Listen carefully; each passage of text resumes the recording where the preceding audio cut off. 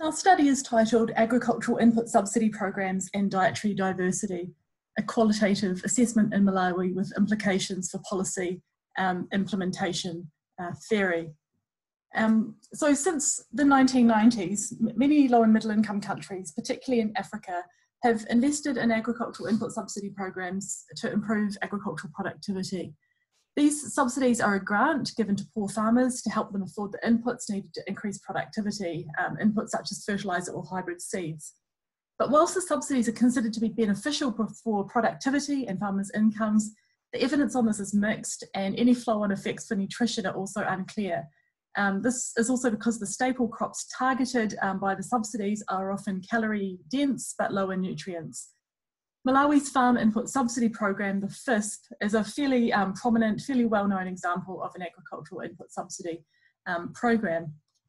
So this study builds on existing work on the FISP to examine implications of FISP policy design and implementation for dietary diversity. And it does so by engaging with work on theories of policy implementation. The research is undertaken in the context of a high level of food insecurity and malnutrition in Malawi. The FISP was originally implemented in 2005-06.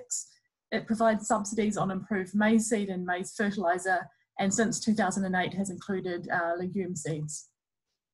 In the study, we draw on theories of policy implementation.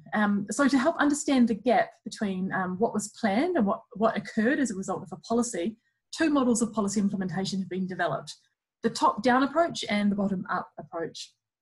With the top-down approach, policy implementation is seen as a managerial activity. Policy is designed by policymakers at the top and communicated to people lower down in the chain who implement it. It's a useful way to conceptualise policy implementation, but it's a bit unrealistic. In contrast, the bottom-up perspective emphasises the complexity of the policy process, and it considers how the people who implement the policy themselves have a role in shaping how the policy is implemented. Linda and Peters have brought together these two approaches and identified factors that play a key role in shaping government policy implementation choices. And we draw on this model in our study.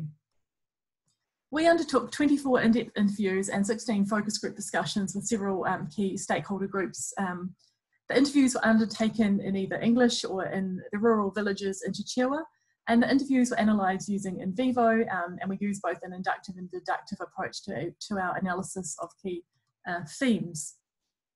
The respondents described severe food and nutrition problems in rural Malawi. So a group of men said, "We eat just to ease hunger."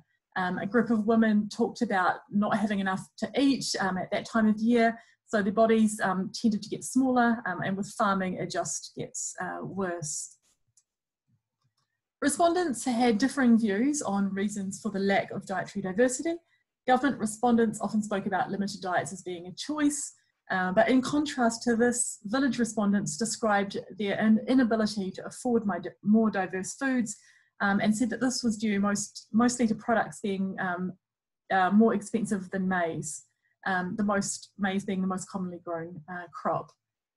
Someone said that the health worker tells us the foods that we need to eat, but due to poverty we are unable to eat to get such foods, so we just listen to him.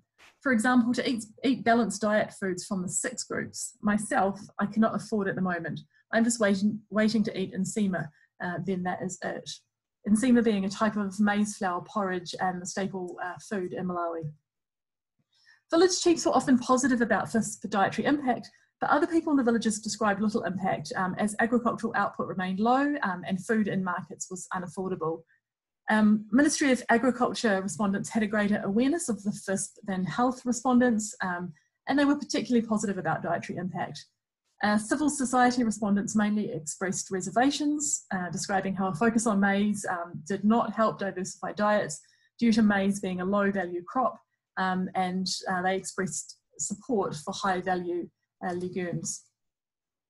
Problems with FISP implementation were particularly in regard to the issues of the poor targeting of beneficiaries, perceived lack of coupons, including reductions in the number of coupons over time, coupons arriving late, problems with policy coordination between stakeholder groups, and also due to the sharing and the selling on of coupons amongst those in the targeted communities. So coupons were described as often being sold to more wealthy farmers to address people's immediate financial needs. And the sharing of coupons in communities was described as being common and was considered to dilute the effect of the program. Despite changes to FISP targeting, problems still remain in the communities. Village respondents described how the FISP brings jealousy and conflict and has even resulted in the death of chiefs.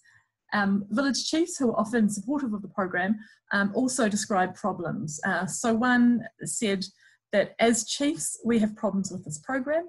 When these coupons are not enough, people turn against us, and the questions we normally get are, do you think I am rich? So normally the chiefs are in trouble, and there are always conflicts.